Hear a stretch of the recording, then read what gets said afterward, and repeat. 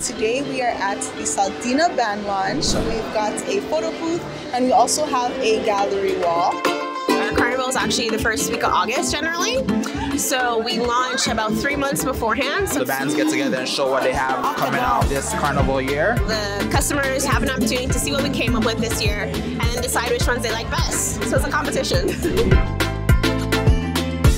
We are at the Toronto Revelers Mask Camp. Today we are hosting a makeup tutorial for 50 attendees who are going to learn how to do their makeup for the road. Makeup allows me to be free. It allows me to be artistic. I like to bring that through with carnival looks. Celebrating with colors, it's giving back to the culture of so much what they gave to me, of experience, life, and joy. Today we are at the Toronto Kitties Carnival.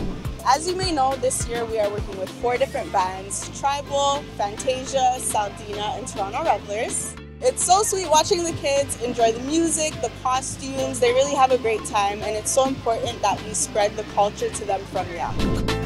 We are at our Bloor West location today for our Cloré Carnival Blocko. The parade is 2 days away and we're giving out some free products. And we've got the vibes going. There's some music playing. Everyone's having a good time. Toronto Carnival 2023, we are back on the road for a 10th year. And we are really looking forward to seeing all the gorgeous costumes and everyone just having a good time. What's your favorite thing about playing mask? Feathers, costume, beads. It's just such a vibe. I think it's really big for community to get together and just have a good time. Yeah, I'm definitely looking forward to good music, good food, good energy. Definitely looking forward to crossing the stage just because that's what everybody's anticipating. Very excited to partner up with Cloré, and I'm glad that we're just trying together to take it to the next level. What are some of your beauty hacks to make sure that your look stays intact? Well, shower first, you know, shower and brush your teeth.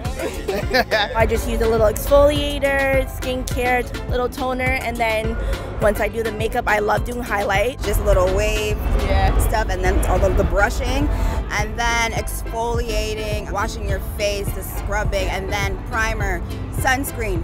Sunscreen, black girls. Yes. Sunscreen. I want to hear, what are your 3 top brands from Cloré, things that you would use to get ready for the road?